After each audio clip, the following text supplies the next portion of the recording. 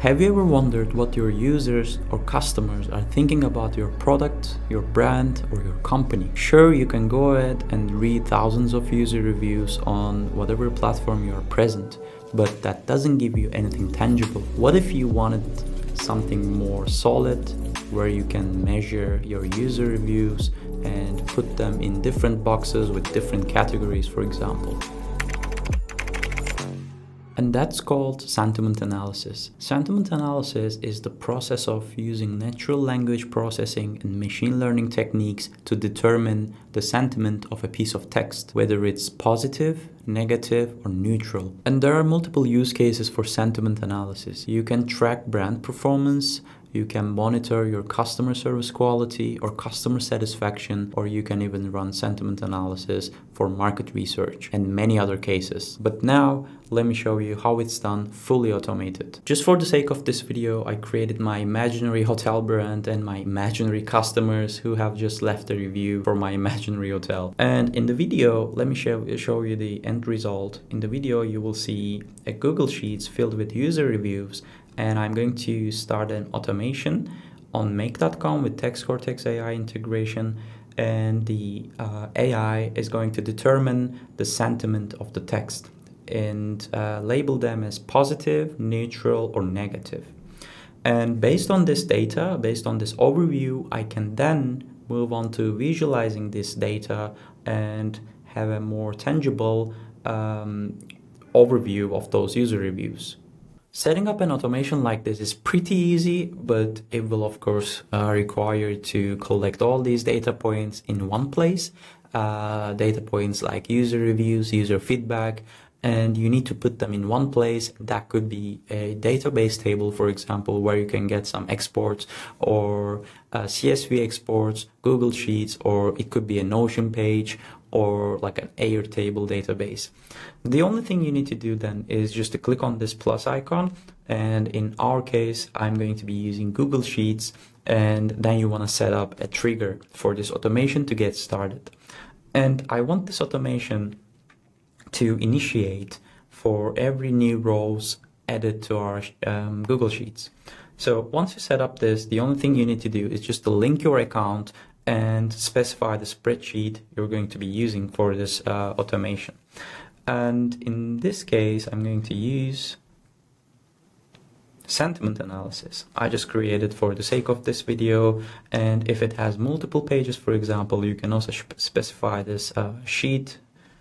Since my sheet only has one page, I'm going to be using sheet 1. And then the limit, you want to set a limit. So limit is for this trigger, the limit is the maximum number of results, and the results in this case is rows. So maximum number of 2 rows, let's say, is going to be worked with during one execution cycle. So that's not something I want. The 2 rows, that's too low. So I'm going to use like 50, for example. You can set it to 50, and then you can just click OK.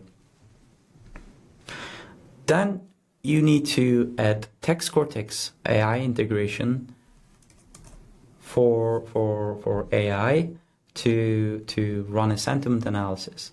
So I'm going to use create completion module here, and then within that module you will only have one space for you to fill in, and that's your prompt. So you can specify your prompt like run a sentiment analysis on the following sentence, and group them as positive, negative, or neutral.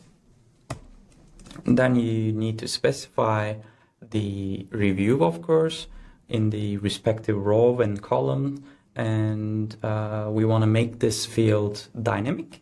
So you can say review, boom. So this green field, it indicates that it's a dynamic field. So this field changes based on the row and the cell value it contains. So you click OK. Then we want to have one more action in the sequence, which is going to update the relevant row and column or the relevant cell with the value TextCortex has generated for you. And in this case, it's going to be the sentiment of the text, which is going to be like positive, neutral, or negative. So let's do this, and you're going to follow a very similar path. Yeah, we want to update a row, and you have the same connection. You need to specify the same spreadsheet again with the same ID, and let's do it.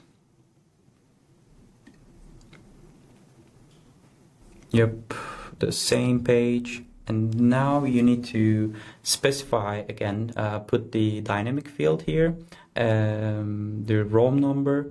And for example, if you hover it, you will see the step 1 is moving, and we want this field to be dynamic. So this row number, whichever row is triggered, is going to be updated within that sequence, and that applies to every single row that are being added to the sheet. So once you set the row number, then you want to match the column as well. So you will see we have 2 columns, A and B. A will contain the user review, and B is going to contain the generated text, which is going to be positive, neutral, or negative, the sentiment. And we want to update column B with the respective row. If the review is on row number 2, it's going to update row number 2 for column B.